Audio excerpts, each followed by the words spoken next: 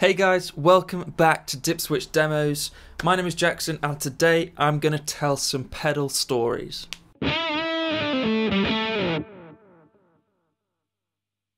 If you guys didn't know already, I have launched a new website, and with the new website is a blog that I'm writing.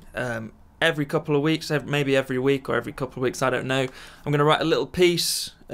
Just if you're interested, go ahead and read what's going on there. The most recent blog up there was pedal stories, or the pedals that mean the most to me. I picked 4 pedals and kind of explained a little behind the scenes about those pedals, why they mean something to me, other than just the sound, you know, because sound, believe it or not, is not always the most important thing when it comes to owning and buying pedals. I really think how the pedal makes you feel, what's going on in your life around the purchase of the pedal, whatever, is a really important part of owning pedals. So first up on the list is the J Rocket Archer. I'm sure you've all seen these pedals, this pedal around the place. It is essentially a great clone type thing. But it was also my first ever boutique expensive pedal. Saved up for ages for it. I was just over the moon with it. Couldn't be happy with it. And still one of the best sounding clone circuits I've ever tried. It's really, really a great pedal. And the reason why it's kind of on this list is because no other pedal has, well, I don't think so. No other pedal has ever changed my tastes in guitar tones as much as this one has. I always have to have a clone type pedal on a board now. There's something about that circuit and that sound that I just love. And this pedal started that all off for me. Arguably, it started the whole pedal craze off for me. Like I said, it was my first ever boutique pedal. Really got me interested in all these different builders and things like that. And it's also the first ever demo on this YouTube channel. And it's not actually a bad demo. It's very different to what I do now. But it was a pretty good demo, and yeah, this pedal means a lot to me, and I will never ever sell it. The next pedal on the list is one that I wouldn't be able to sell even if I wanted to. I don't want to sell, but the reason why I can't sell it is because it's got my name written on it, and that's why it's important to me. It's because it's my first ever piece of gear. Well, it's the only bit of gear out there that's got my name on it. Dipswitch Jackson. This is awesome. If you didn't know, it's a Iannis Altmanis Mi Sneaks X. It's a deluxe version of the Mi Sneaks, a really cool, one of my favourite distortion pedals out there from Latvia, of all places. And I really didn't know that this was going to arrive, and it just arrived on my doorstep. Looked a bit closer and it's got my name on it. I mean, how cool is that? Yeah, but I wouldn't be able to sell it for anything, even if I wanted to.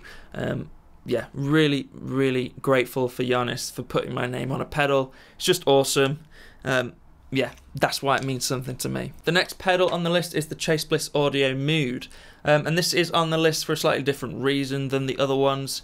It represents a big turning point in my life and my career. A year or so ago, I was working a pretty dead-end job in retail, selling computers and things like that. Starting to get me down.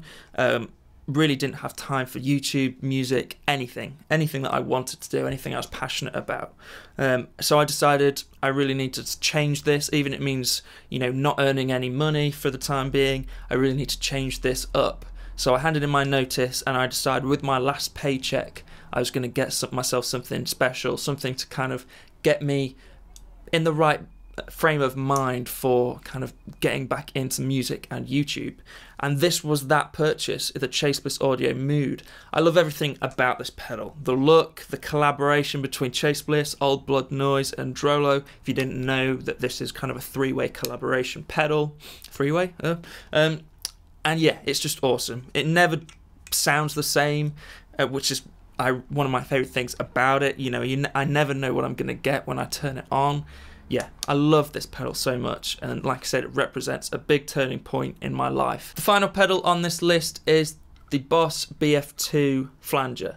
But it's not just any flanger, it's not just any Boss BF2 flanger, it is a vintage, made in Japan, 84 I think, 83, 84, and it's just pretty special. It sounds great. Not only was this my first ever piece of vintage gear, I still don't really own any pieces of vintage gear, this is it, but this was also my first Boss pedal. Before this, I really wasn't a big fan of Boss at all.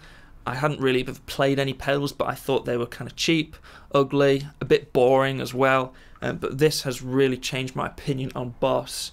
And yeah, now I own more Boss pedals than any other manufacturer, I think. So yeah, this really changed my mindset on Boss. Not only that, but is also a really nice vintage piece of gear. And like I said, I will never sell this pedal. So there you go. 4 pedals and what they mean to me. You know, not only do these 4 pedals sound great, but they have a hidden meaning or a kind of story underneath that. If you guys have any other similar stories to tell with your own pedals, then I'd really love to hear them. Leave a comment below and let's talk about some pedals that we don't just own because of the sound of them.